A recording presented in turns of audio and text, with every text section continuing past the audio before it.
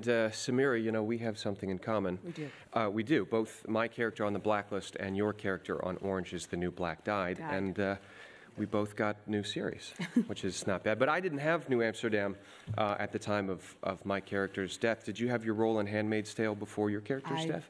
I did not. No, there were actually a few months there where I was out of a job. So when the role of Moira came along, it was great because it was not only work, but it was a great character I knew I could bring something to. Well, your Emmy nomination last year shows that you certainly did. I think we should get killed off more often. Yeah. But good luck this year. Thank you. All right, let's do this. Ready? Yeah. Our first category is lead actor in a limited series or movie. The nominees are Antonio Banderas, Genius, Picasso. Darren Criss, The Assassination of Gianni Versace, American Crime Story.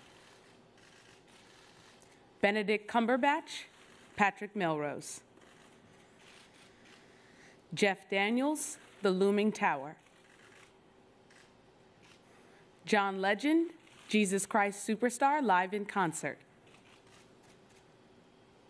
And Jesse Plemons, USS Callister, Black Mirror.